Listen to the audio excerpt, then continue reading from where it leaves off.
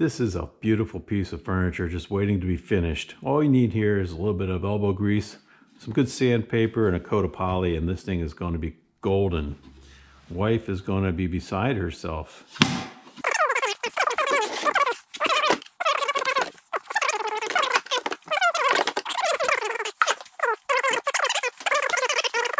So this is generally where I keep my sandpaper stuff and sanding supplies.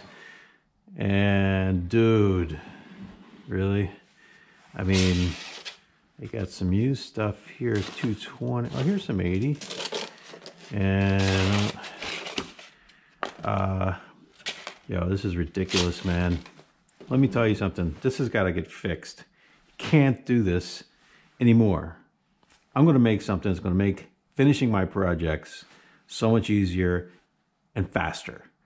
I've gotten really bad habit lately of not coming up with a full plan. So we are going to see how this turns out. But basically just taking a flat OSB board here, and I'm going to put some pegs. I'm going to use mostly dowels, and I've been cutting these up and sanding them to get them ready to go into this board.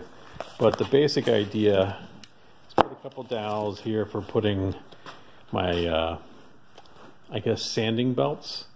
Also got some spindle sander stuff, so put some dowels up here, gonna hold that.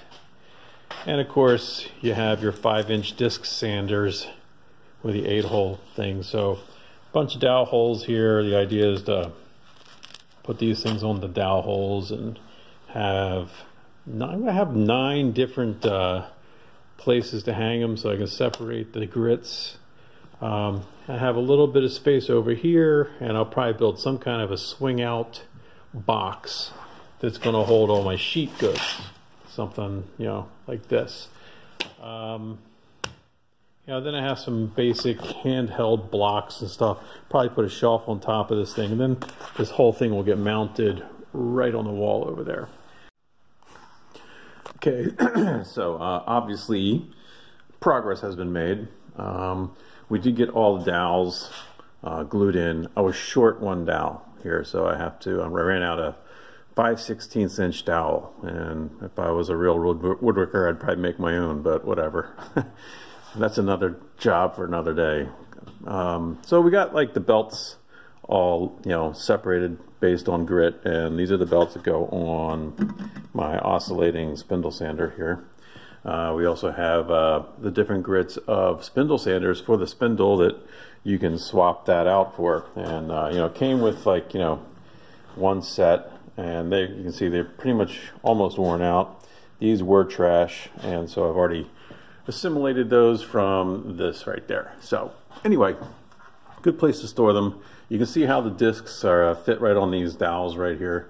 And I got a bunch of more sandpaper coming. I ordered off of Amazon. I'll show you a link to what I ordered, and I'll give you a little review because I'll probably use it a little bit and see if they're worth it.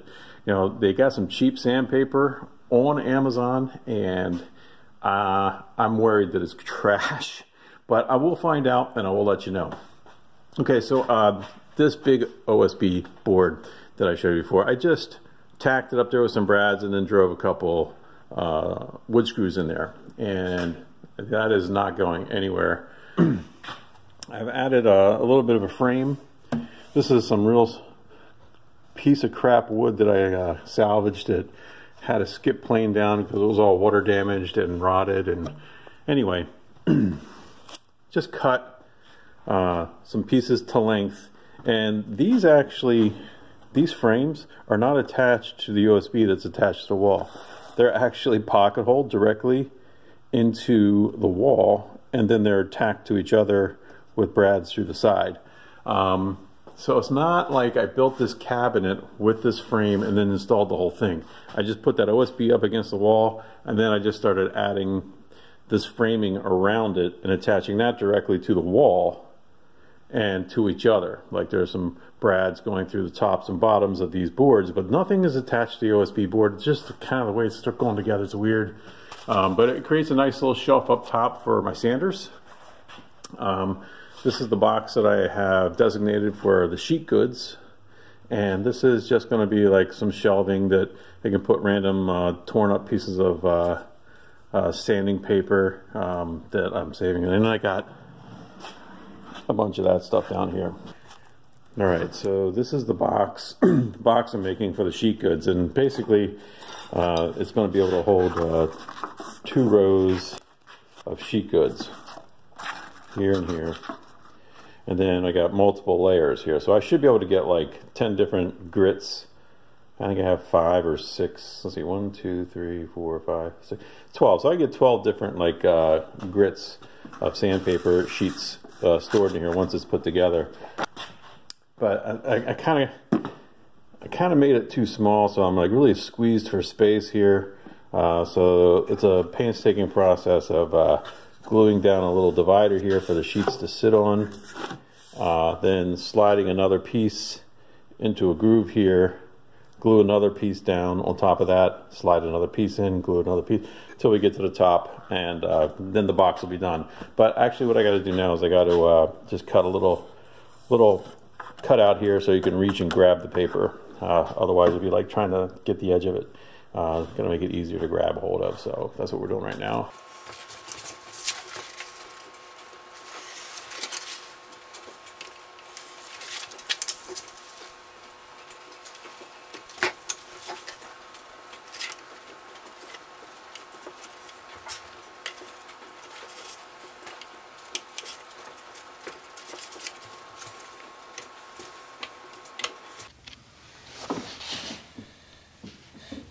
All right, well, got this finished, all glued up. You kind of see what it looks like.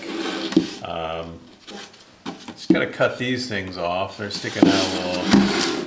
I think I'm just going to use this, like, I call it a vibra tool. Some people call it an oscillating tool, but basically, let's see how this works. Maybe it's the right tool, maybe it's not the right tool, but this is really soft redwood, so it should go through it pretty easily. Let's take a look-see.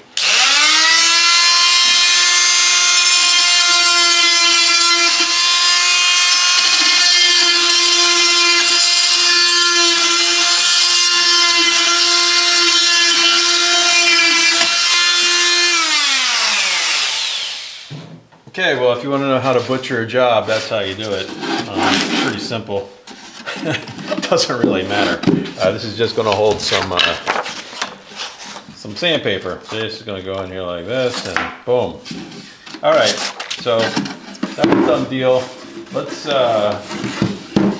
get this mounted over here on my. All right, well, you're looking at pretty much the finished version of the sandpaper rack. It's been in a couple weeks since I finished this up, so it's got it pretty well loaded up. You can see I've got all my sanders now stored across the top, and you know, it's really easy to see exactly where all my sanders are, and I don't have to go digging through the shelf on the bottom of the workbench anymore, so that's nice. You know, I did have extra spots for sandpaper, and actually turns out to be a good place to put some of the semi-used paper, you know, as you're using it, and it's not completely spent. Maybe don't want to put it back in the rack with the brand new stuff, so I just put it on like some of these empty ones, and you know, I'll use those up first as I go along. I did add a couple shelves in here just for some sanding accessories. I got blocks and pads, and you know, some half-use sheets, quarter-use sheets, some oscillating tool sanding stuff, and you know, some attachments to help us hook these up to the shop vac. One of the things I did do, I mean, we had the box for the sheet goods here, and you know, it was just a piece of Lawan that had been torn up, so I just cut some decorative strips here and glued them to the face to hide like the kind of the chipped up edge, and also it provides like a good place to grab a hold of it to open the door. Now I don't have to really put a door knob or a handle on here because this does stick out, and this is really working out well. You know, I got some regular dry sandpaper, some wet sanding paper down here, some of the half sheets and quarter sheets I can store in here as well, and you know, it keeps everything very organized, real easy to get to. I know where everything is and what I have and what I don't have now. And wow, this is like such a huge difference. It's weird. I mean, I almost like makes me enjoy sanding a little bit. Is that possible? Not really, but it does take a little bit of the, I don't know, the unpleasantness out of like hunting down papers and everything else. So it's good. I highly recommend this. Well, now that I got this done, let me just finish up on that job I started before on the awesome jewelry box. And I'm just going to show you what a good finishing sandpaper job can do in a minute. Okay, folks, so it's can't express to you just how important it is to start off with the right paper. This is 60 grit, and you're going to need something aggressive to take down these like little rough edges here.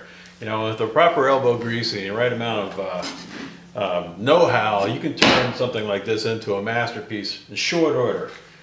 First thing you do is you want to make sure you use dust prevention, whether you got a mask or I like to use my vacuum cleaner.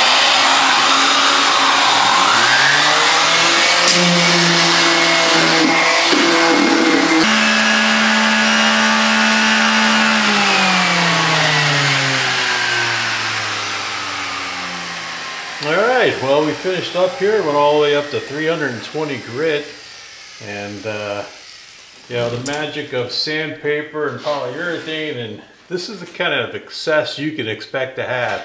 And all it starts with is organizing your sandpaper into a nice rack like that. What are you guys waiting for? Let's get started.